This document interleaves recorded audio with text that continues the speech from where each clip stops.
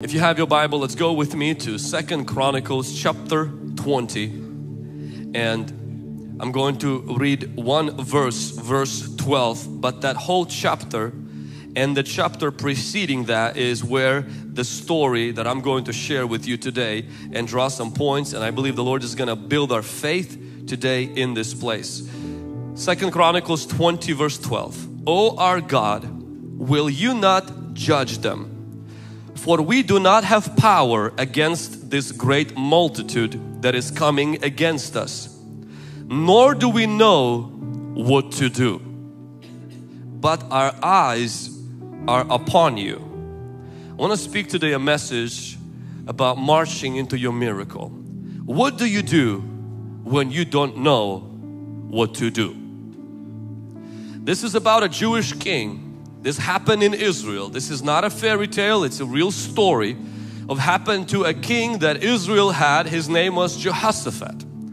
He was a mighty king. This was not a weak king. But when the problem came against him, a big problem of three nations coming together against him, he assembled together with God's people and he started to pray. And this prayer, this part of the prayer that I have used as a reference personally in my life anytime I am in the place where I just don't know what to do. I just don't know which way to take. And he prayed this prayer. He says, Lord, this multitude is too big for us. Our power is too small. And we don't know what to do. It's not that we're stupid, we're uneducated, we don't have military cabinet. We do. But the problem we're facing right now, we are ill-equipped to face. We don't know what to do. I want to share with you 4 things that you must do when you don't know what to do. Number 1, when the enemy attacks, assemble with your family. Somebody say assemble. 2 Chronicles 20 and verse 4.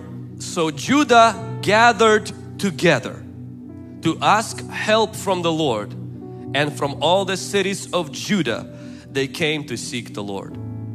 If you read the next verse, it says, then Jehoshaphat stood in the assembly. Somebody say assembly. Assembly of Judah and Jerusalem in the house of the Lord before the new court. When Moabites, Ammonites and Edomites are coming against you, the first thing you must do is what Jehoshaphat did.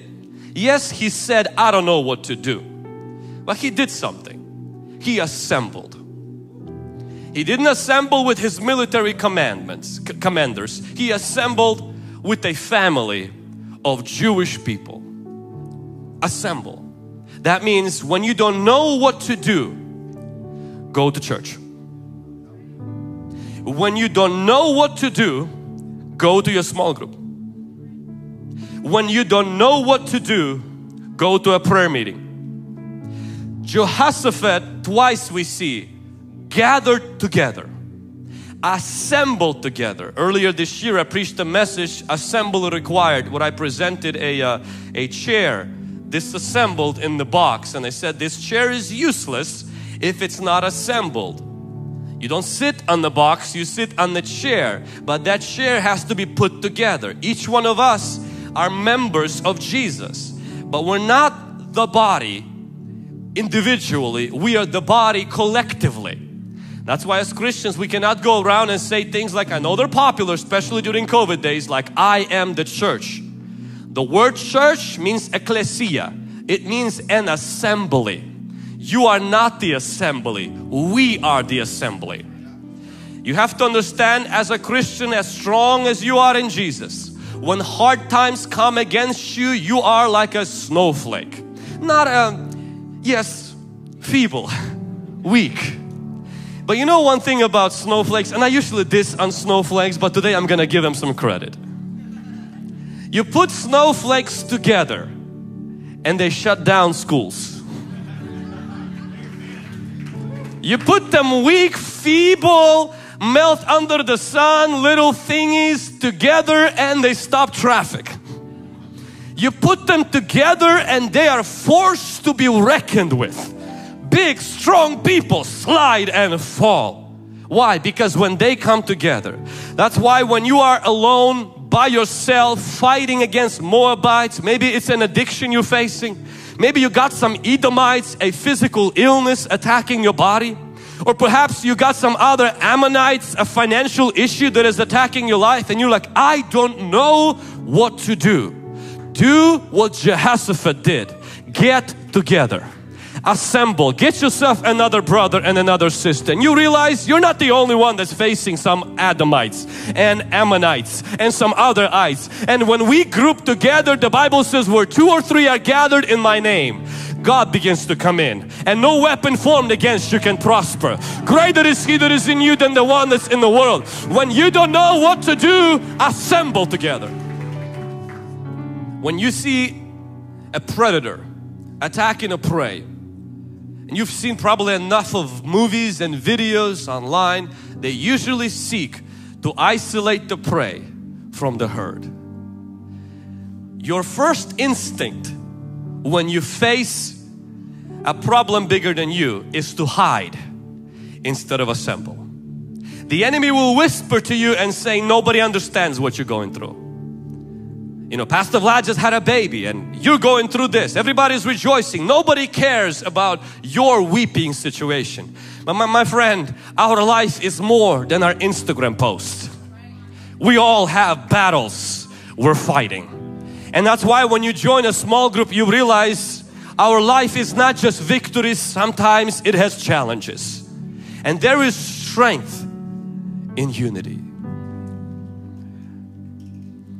148 studies involving 308,849 participants between 1980 and 2014. Investigators concluded that social isolation was roughly equivalent to the negative effects of smoking 1 pack of cigarettes per day. Online today caused us to have thousands of friends virtually and 0 friends personally. Since the rise of internet and social media, most of us have more followers but less friends. Most of us talk to people in other nations and no longer talk to our own family. And that has given the rise of a smaller church attendance. Is while we became isolated, we also became an easy prey for Ammonites, Philistines, drugs, alcohol, depression, anxiety, the spike. You see a generation that's more connected to everyone online, and this is the generation that has least mental good health. Why? Because isolation, according to these studies, is equivalent to smoking on your health. Another study that was done, Claire Young from the National Academy of Sciences examined social relationships and psychological markers across 2 decades of more than 14,000 participants. Her findings were that socially isolated individuals have increased blood pressure, body mass index, heart disease, cancer, waist circumference, and inflammation when compared to individuals who were socially connected. So we're not only talking about our emotional state, even on your physical state. These researchers found, all they found is what God said in the first book of the Bible. It is not good for man to be alone. When you're under an assault, you will be tempted to run. You will be tempted to say, I can't join a small group this week. Why? I just fell into this sin. I feel guilty. I'm just gonna binge watch and watch just Netflix. But that is the enemy wanting to isolate you, because he knows if you come to that group against your desires and guilt and shame, you'll come out different. Somebody will have a prophetic word, somebody will pray for you, somebody will encourage you, somebody just being there sometimes. Same thing happens on Sunday morning. The enemy will say, well, you've done bad. Look, you're not feeling good. You're under attack. Your family is not doing good. Your health is not doing good. Just stay home. But Jehoshaphat, when he didn't know what to do, he assembled together Come on somebody, we gotta assemble together. In Hebrews chapter 10, it says verse 25, not forsaking the assembly of ourselves together, as is the matter of some, but exhorting one another, and so much the more as you see the day approaching. I want you to write down the second thing that we must do when we don't know what to do. Prayer should be our first response, not our last resort. The Bible says Jehoshaphat gathers together with his people. Again, let me remind you, this was not a military strategic meeting. This was a prayer meeting. Because the scripture tells us Jehoshaphat, he was not an intercessor, he was a king. Jehoshaphat did not have the keys to church to open the church at 5 o'clock like Jose is and open the church and pray. Jehoshaphat was a military commander, but he gathers people together and he says, I don't know what to do, but I know how to pray. I don't know if I should move to that city or not, but I know how to get on my knees and ask God for help. I don't know if I should marry this person or walk away from this relationship, but I know how to pray. I don't know if I should take this offer or not, but I know how to pray. I don't know what to do with this sickness that is advancing in my body, but I also know how to pray. You might not know what to do, but if you know how to pray, God will find the way. How do you pray? It's not that hard. 4 things Jehoshaphat did in his prayer. He praised God for His power. He praised God for His gifts. He complained about his invaders, and he asked for help. When you don't know what to do, learn the power of short prayers. Some people think their prayers have to be sophisticated. If you can be sophisticated with God, God can understand PhD students as well. If you can be Shakespeare's with God, knock yourself out. But if you're one of those people, you're like, I don't know how to put those 2 words together, you praise God for His power. That means prayer focuses my attention from my problem to His power. Even though I am down, God is still on His throne. And Jehoshaphat didn't know what to do. He said, God, you're still a great God. You're a powerful God. I'm down, you're up. That's why I'm calling you. I'm not calling them gods that are deaf, mute and dumb and that we make in our own image. I'm calling the God of heaven, the God of Abraham, the God of Isaac and the God of Jacob. Take a moment and acknowledge God's power.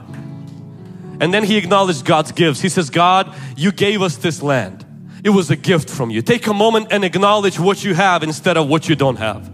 Take a moment and acknowledge a little bit of health that you have instead of just start praying for the ones that you don't have. We must remain grateful, and we can't be grateful if we don't thank God for what we have. And then he complains. Complaining is good in prayer after you worship. It's bad when you start with complaining.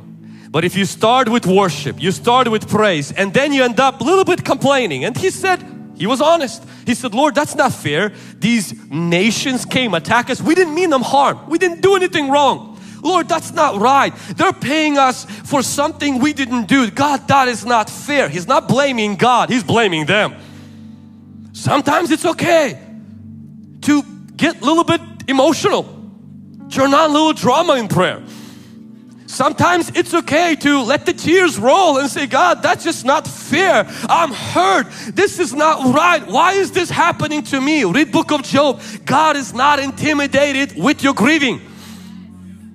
God included one book in the Bible called lamentation, meaning it's okay to lament.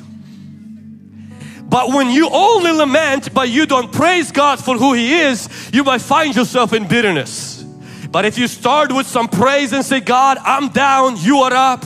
God, things look bad, but there's still a few things that are good in my life, and I thank you for the few good things in my life. And God, my life just sucks. Man, it's been hard. It's been always like this. I don't know what's happening to me. Why is this happening to me again and again and again? What am I gonna do? I don't know. And then you gotta finish on this. Can you help me? Don't finish with whining. You don't want the situation to be like that. We need help. Prayer is not to tell God we have a problem. God knows that. Prayer is to invite God into our problem so that His power can show up and He can change things around. And Jehoshaphat says, you are great. I thank you for the land you've given us. That's not fair how these people are treating us. And God, could you help us? We look to you. Successful prayer changes your focus before it changes your circumstances. How do you know if you prayed successfully? If you walk out and your focus is different. Not your situation is different yet. Jehoshaphat said this, you're great, you've given us this land, God help us. And then he says this, we don't know what to do, but our eyes are on you. I started this prayer having my eyes on these Edomites, on these Ammonites, on these other ites. I started with them, but when I got into prayer, I started to focus on God. I focused on my situation. I asked Him for help, and I'm walking out of prayer saying, Lord, I just want to let you know my eyes are now on you. I don't know what to do. I don't know where to go, but I know where to look. And I'm looking to you. And prayer started rough. It was turbulent. It was like a roller coaster. My emotions were all over the place, but God's peace came in and He stabilized me. Before my circumstances changed, my heart became stable. That's why the Bible says in Philippians chapter 4 verse 6, be anxious for nothing, but in everything by prayer and supplication with thanksgiving. So God says, I want you to also be thankful. Let your requests be known to God. And then it says this, and the peace of God, which surpasses all understanding, will guard your hearts and minds through Christ Jesus. Before God releases His power, He releases His peace. And you walk out of that prayer, your life is the same, your heart is not. It used to be troubled, and now you know the King of the universe has heard your case and He's working on it. There is this assurance, this peace that comes. I don't know how, I don't know when, but I know who, and I'm looking to Him. I don't know how God will save my kids. I don't know how God will change my spouse. I don't know how God will provide for me. But I know a God who can, and I look to Him and He will. That's the successful prayer. Successful prayer is not when you come out and you get a text message right away that your problem got resolved. It's when you get something in your heart that shifted and you walk out, and usually within 24 hours to 72 hours you notice a change in the circumstances as well. Number 3, God gives His promise before He brings His provision. Jehoshaphat prayed, and the Bible says this, then the Spirit of the Lord came on Jehaziel, the son of Zechariah, the son of Benaiah, the son of Jalil, the son of Matthiah. Man, how many generations does this go to? And a Levite of the sons of Asaph in the midst of the assembly. I want you to notice this. God's answer comes by a word before it comes by God's works. What many people miss about God is they think if I ask God for help, He right away comes and changes my circumstances. It's not always how God works. Sometimes when you ask God for help, He comes and gives you a word. That's God already moving in your life. But because we're such a big addicts for, no, everything needs to change around me. But see, God's word is like a check that God gives you. Now, if I come and I give you a check, do you thank me when you cash the check or when you get the check? Now, if you know that I have the money in my bank account and I don't make fraudulent checks, and I give you a check and say, I just want to bless you. Now, I didn't give you the money, I gave you a check. You don't wait to cash the check to thank me. You take the check, put a smile on and say, why would you want to do that? Did I deserve that? Thank you so much. Before you even cash the check. Why? Because that check is already me blessing you. See, when God gives you a promise, when He gives you a word, when He quickens a word, it is God giving a check. It is God already working on your behalf. The sickness is still in the body. The financial problem is still there. The family crisis is still there. But God's word gets quickened. That prophetic word gets quickened, and it's as sure as done. We had a situation one time when me and my wife decided to bless this couple from our church with the car. They just had a car accident and they lost their car. And we had this nice car, Toyota Camry. It was like the first car that I bought out of a dealer, because you know, for Slavics we buy used cars. And so we used not just used cars but junkyard cars, fix them and then sell them. And so this particular car, I bought them out of the dealership, brand new car. I've already used it for like 5 years, nice car. I took pride in this car. And on Saturday, it was the day before Sunday, the Lord put on both of our hearts to bless this couple in our church with this car. But you know, I drove like a Jehu in the Bible. So my tires wore out, and then my bumper had a lot of bugs. So we meet with this couple on Sunday after church, and we say, hey, I just wanted to bless you guys with the car. So they broke down, they started crying. They said, really? We only had one car. So they're like, so which car? We're like, well, the one that we have. They're like, well, that's your only car, and that's a nice one. I'm like, yeah, I know. And they just said, thank you so much. I said, but I can't give you the car yet, because I want to change my tires, change the oil, and change the bumper. They're like, oh, Pastor, take all the time that you need. You can change the engine too while you're at it.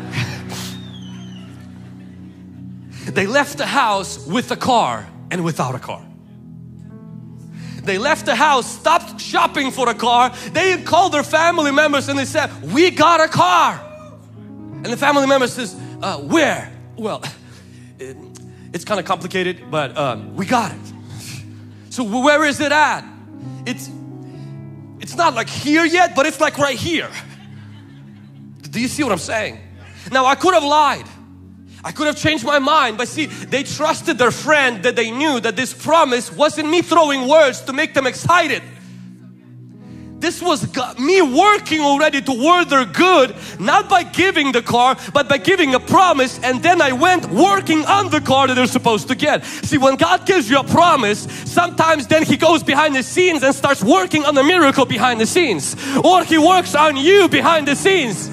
But God's promise, God's word, the Bible says, does not return void to God. God's word is like a sword. God's word is like oil. God's word is like a hammer. God's word is like rain. God's word is like seed. It does have power, sharper than any two-edged sword, piercing through the divisions of soul and spirit, bone and marrow. My friend, God with His word said, let there be light, and light was there. What we usually think is that God works with His hands first, but God works first with His word. God said, let there be light. 4 days later came the sun. The world I live in, you cannot get the light without the sun. God is opposite. First is the light, then the sun. The world I live, you don't become a father until you have children. God makes Abraham a father and then He gives him children. The world I live in, you don't become righteous until you do right things. God's world is He makes you righteous so you can do right things. I want to tell you something. God does it the opposite. He starts with His word. He creates something here. That's why the Bible says the faith is the assurance of things hoped for. Faith is the substance of things hoped for and the assurance of things unseen. God releases His word, and Jehoshaphat is there praying to God, seeking God, and God came through a prophet and says, Jehoshaphat, don't be afraid. Tomorrow go out, stand, and you will see the salvation. Jehoshaphat said, yeah, God is moving. Everything's gonna be okay. We're gonna win. Why? Because prayer is the response to a problem. Praise is the response to a promise. This couple that I gave this promise to, they didn't thank me when they got the keys. They thanked me when they got the promise. And they left rejoicing. No, they didn't have a car. Their life was still the same. But everything changed. Why? Because a person they trust gave them a word. A month and a half later, on Friday night prayer, I handed the keys. And now they received that which they received a month and a half before. See, when God sends His word, He's not bluffing. He's not exaggerating. He's not throwing words on the wind. When He says, I'm with you, I'll never leave you, no weapon formed against you shall prosper. When He says, I'm the Lord who heals you. When He says, by my stripes you were healed. I bore your transgressions. I bore your iniquities. When He says you are a new creation and all things have passed away, He did include your old things as well. When the Lord says that you can do all things through Him who strengthens you, greater is He that is in you than the one that's in the world. God was not exaggerating. He wasn't filling up the book with empty words. His words have power. All of His words are God breathed. You can bank on it. We pray and God answers. But He doesn't answer first with a miracle. He answers first with a message. He doesn't answer first with the power demonstration, with the promise. He gives you a promise. When I was a kid, just a teenager at 16, God gave me a promise, a vision at 16 on the parking lot of Winco. The one day our church will be a church that will impact nations. He didn't bring that. He just brought the promise. And I believed it. I don't know if I didn't have experience, but I believed it. And I started to learn to believe. I didn't see the promise for a long time, but that's not what matters. What matters is God is faithful, and during the process He develops the person He gives the promise to. God is working on someone. Sometimes it's on your miracle or sometimes it's on you. He's working when He gives you the promise. Between the fulfillment, the provision and the promise is a process of God developing you. And that's exactly what happened to Jehoshaphat. God gave a promise and said, I got you. You're not gonna die. You're not gonna get destroyed by these enemies. I know you're smaller than you think. I am with you and you don't have to fight this battle. Last thing, you have to show up. You don't have to fight, but you have to show up. Miracles are God's job. Marching is ours. 2 Chronicles chapter 20, 16 and 17. I'm gonna read not the full verses. I'm just gonna skip a few parts of it. Tomorrow, somebody say tomorrow. So today we pray, tomorrow we slay. Today we meet, tomorrow we march. It's important that today's faith has tomorrow's steps. Because if all we do is simply pray, but we don't slay, meaning we don't do something out of our faith, we might find ourselves in a place of expecting a miracle, because miracle doesn't show up where you pray. It shows up when you act with God. It shows up because you pray, because God is good, but doesn't always show up in the prayer meeting. It shows up in the marketplace. It shows up in the meeting. It shows up in the march. The Bible says this, tomorrow go down against them. You will not need to fight in this battle. Lord, since I'm not going to fight, can I not go? Can you just go by yourself? I'm kind of scared of those people. Plus, like, just in case you don't show up and they attack me, like, it's going to be safer for me not to go. Just for my personal safety, Lord. Can I just not go tomorrow? But I want you to notice what God says. Tomorrow, go down against them. You will not need to fight this battle. Tomorrow, go out against them, for the Lord is with you. I don't get it, God. So I don't need to fight, but I need to show up. I don't need to fight, but I can't stay in the prayer meeting. I have to step out and take some steps of faith. What would you do if you know God is with you? Do those things. When you don't know what to do, you pray about it. You get in God's Word. And guess what you do next? You have to do what you would do if you knew God is with you. Why? Because He's with you. But you won't see His miracles if you only stay in the place where you prayed. You have to apply for that job. You have to go to that meeting. Sometimes you have to take those steps. You have to take those steps. You can't just stay in that place and say, I'm just gonna pray and God will fight. God says, I will fight, but you have to walk. But Lord, it's kind of scary. God says, I got you. I am with you and you are going to win. Keep on walking with me. Jesus tells the lepers, He says, go and show yourself to the priest. Why would we want to do that? The people who show up to the priest are people with the testimony. We are sick. And the Bible says, as they went, they got healed. The scripture says about Abraham that the Lord says, move out of the Ur of Chaldeans and go to a land I will show you. And in Hebrews 11 it says this, and Abraham obeyed God by faith, went not knowing where he was going. How's that for a 5-year plan? What is your 5-year plan? God told me to go where? He didn't like specify. So where are you gonna go? I don't know, but I'm gonna go.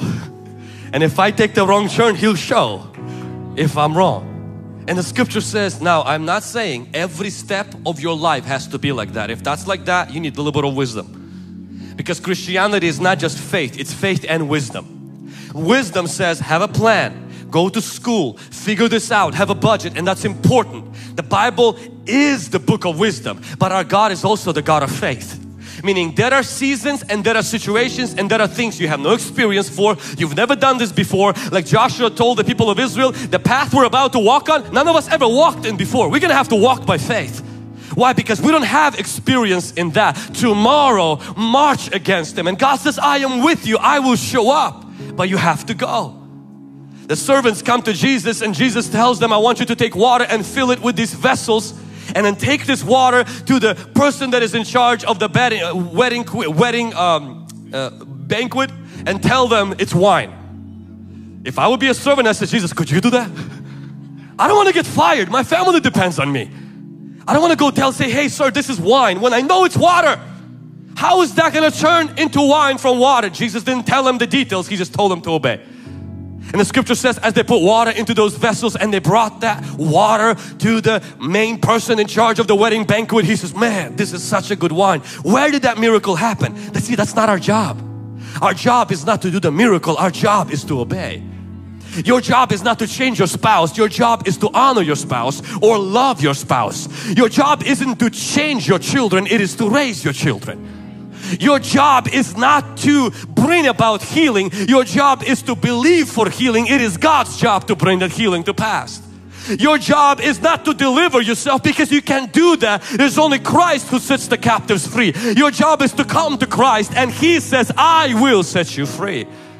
Miracle is God's job. Marching is mine. So many of us miss the miracle because we are trying to take on God's job. You cannot produce a miracle. You can't heal a fly and you can't save yourself. That is God's job. Let God be God and you be you. You obey and trust and God will do the rest. Build an ark and the rain will come. Fill oil with those empty vessels and God will do the miracle. I love this story because the Bible says in verse 22 of chapter 20, when they began to shout and praise, the Lord suddenly attacked the Ammonites, Moabites, and the men of Mount Seir who were invading Judah, and they were defeated. Now, interesting part is the word suddenly attacked in Hebrew is set ambushers against them. Some people say that actually God released His angels to attack those enemies. So as they were walking, the people of God, obeying God, not knowing what's going to happen, not being fully sure except God's promise, the scripture says they were not walking to their funeral, they were walking to their feast. They were walking to their breakthrough, and God releases some kind of a spiritual force, confuses these enemies, they attack each other, and now they came to a place of victory and breakthrough. I want you to notice this. Now on the 4th day they assembled in the valley of Berachach. For there they blessed the Lord. Therefore the name of that place was called the valley of Berachach until this day. So the valley that this was happening became the valley of blessing. That word that I probably mispronounced is called the blessing. I love that because when you march with God by faith, even the valleys hold victories. Even the places others say, this is a valley, you say yes, but with God, it can be a place of victory. This sickness kills people, but with my God, I can experience healing. And my valley can become a place of my testimony. They could say that, but this struggle never ends, but for you this struggle can become a place of spoil, a victory and a blessing. People said in Washington, churches don't grow, it's a graveyard. But with God, a valley can have a victory. A public school, kids don't want to hear anything about God. These Gen Zs don't want to hear anything about God. But if we trust God is the God of miracles and we're going to walk in our obedience, we will see our valleys become places of blessing.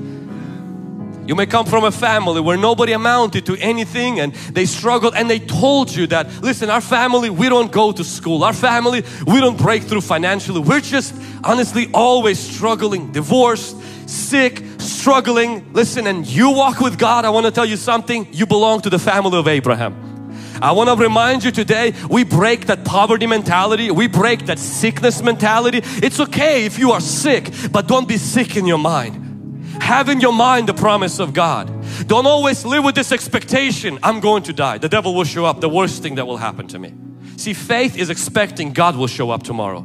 Fear is expecting the devil will show up tomorrow. Faith is expecting, listen, I know that my parents are responsible for my history, but my faith is responsible for my destiny. I know I had things traveling in the bloodline, but listen, it's like a loaded gun. The genes load the gun. My choices, my faith pulls the trigger. I refuse to pull the trigger on sickness. I refuse to pull the trigger on poverty. I refuse to pull the trigger on trauma. I refuse to pull the trigger on that. Why? Because in Christ I'm a new creation and this valley can become a place of victory for me. I can see a change in my family tree. Not because I'm some great, but because someone is great with me. This valley was supposed to be a place of their defeat, but the Bible says they walked in and they saw the victory in the valley and they were gathering spoil for days for the glory of God. Your current problem can become a testimony and you can testify to the glory of God. What are you expecting? You know, faith and fear have same thing in common. They both ask you to believe in something you cannot see. Choose to believe in God. Think of your car. You have the drive and you have the R and you have the D. Doesn't take a lot to turn to R or to D, but the directions change. One click to R and you're going backwards. One click to D and you're going forward. It takes same faith to believe for your miracle as it is to believe for your failure. It takes same expectation to believe in God to show up as it is to take faith to believe the devil will show up and ruin your life. Don't expect the devil, expect God. I'm not saying devil won't show up, he will, but that will be his defeat. God wants to show up in your future. So when I'm marching in obedience, I'm not marching to my funeral per se. I'm marching to God's victory. I'm expecting God to show up. What if God doesn't show up? Well, He promised to be with me. So if I walk with God to a fire, this fire won't kill me. David says, I walk with God through the valley of the shadow of death. I fear no evil, for you are with me. Your rod and your staff, they comfort me. And then it says, you anoint my head with oil. My cup runs over. You prepare a table in the presence of my enemies. Surely goodness and mercy will follow me all the days of my life. What does this mean? I choose to live by faith. I choose to walk by faith. I choose to take a step of faith. Why? Because as long as there is breath in my nostrils, there is hope in me. This disease doesn't have to be the end of me. This situation doesn't have to define me. This problem doesn't have to keep me stuck. Why? Because I believe in God. I believe in the miracle. There was this lady, I shared this story in my book, Break Free, where she had a phobia of thieves in her house. She gets married to her husband, and on the wedding night she wakes up her husband and says, somebody's in the house. We have a thief in the house. Can you go check? And so he goes in, of course, and faithful, wonderful, loyal, sacrificial husband checks and comes back, comforts his wife and says, honey, everything's okay. There is no thief in the house. So she kept doing this every single night, to the point where it became automatic for him to blindly walk around the house, just to come back and do his tour of the house and comfort his wife. Nobody's here. After 30 years, he was doing his routine check, and lo and behold, there was a thief. He kind of got excited. Finally, you're here. The guy points a gun at him and says, you know, give me all of your belongings. So He gives him all the belongings, and right before the thief leaves, he tells the thief, he says, you gotta meet my wife. She's been expecting you for 30 years. You finally came. Let me ask you a question. What are you expecting? Jesus said to a blind man, according to your faith, let it be to you.